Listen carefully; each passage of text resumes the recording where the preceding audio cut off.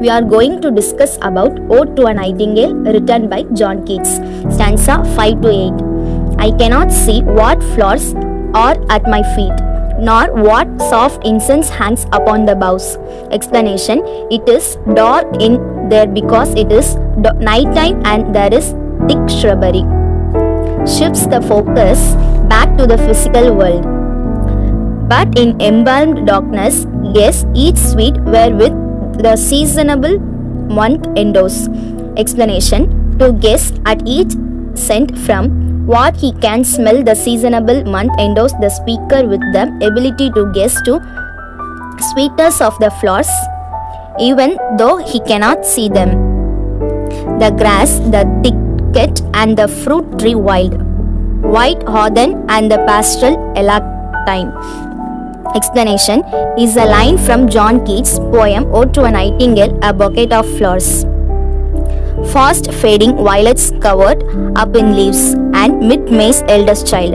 Explanation: a line from the poem Ode to a Nightingale by John Keats refers to the coming musk rose. The coming musk rose full of dewy wine, the murmurous haunt of flies on summer eves. Explanation: the speaker compares the musk rose to a put where flies gather to drink and converse, a line from John Keats' poem Ode to a Nightingale that uses onomatopoeia to describe the sound of flies of summer evening. Stanza 6. Darkling I listen, and for many a time. Explanation: expresses the speaker past feelings of being half in love with death and calling it soft names in his rhymes. I have been half in love with easeful death. Explanation: the speaker finds death appealing as a way to end his life's suffering. Called him soft names in many a mused rhyme. Explanation: expresses his past appeals from a gentle end. To take into the air my quiet breath. Explanation: the speaker has considered death as a way to escape the pains of reality and find peace.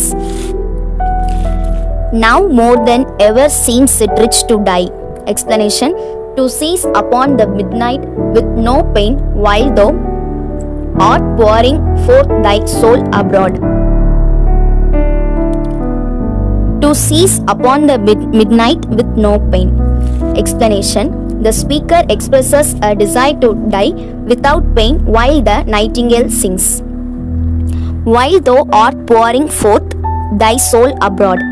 Explanation: the speaker wants to die while the nightingale sings in ecstasy. In such an ecstasy. Explanation: a state of extreme happiness, of especially when feeling pleasure. Still would thou sing, and I have ears in vain. Explanation: the speaker would be unable to hear the nightingale's song if he were to die. To thy high requiem become a sword. Explanation: the speaker imagines himself dead and lying as a soul while the nightingale sings. Stanza 7. Thou wast not born for death, immortal bird, no hungry generations tread thee down. Explanation: the speaker tells the nightingale that it is immortal and was not born to die. No generations will ever tread down the nightingale. The voice I hear this passing night was heard in ancient days by emperor and down. Explanation: the voice of the nightingale has been heard by many people throughout history, including emperors and clouds. The nightingale's song has been heard throughout the history in all places where nightingales have lived. Perhaps the self-same song that found a path through the sad heart of Ruth when sick for home. Explanation: speaker who listens to a nightingale's song in a dark forest, which inspires some meditations on time, death, beauty, and human suffering. An allusion to the biblical widow Ruth, who was known for her loyalty to her deceased husband's family. refers to Ruth, a biblical widow who is known for her loyalty to her deceased husband's family. She stood in tears amid the alien call.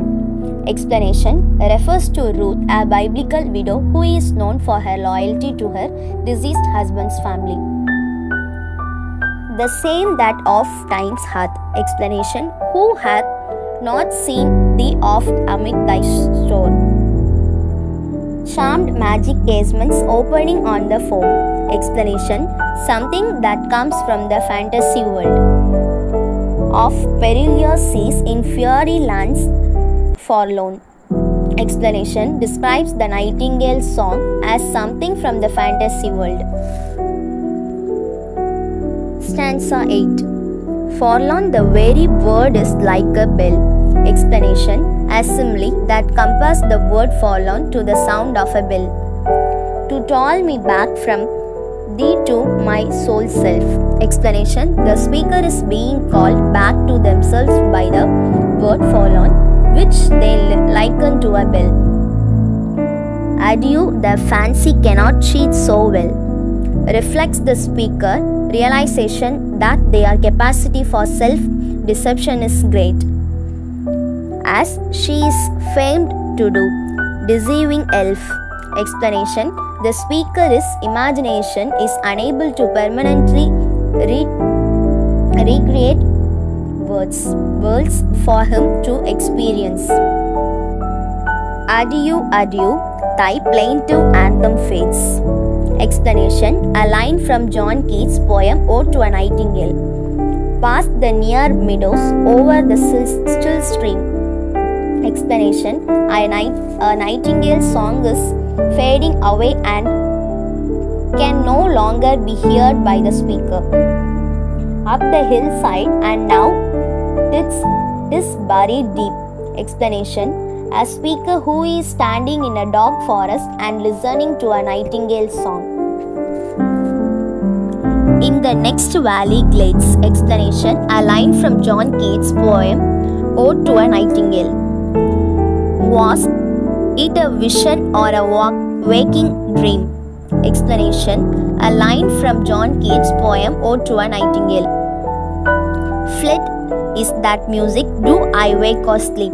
Explanation: the speaker is unable to remember if the experience was a vision or a waking dream, and if he is currently awake or asleep. Thank you.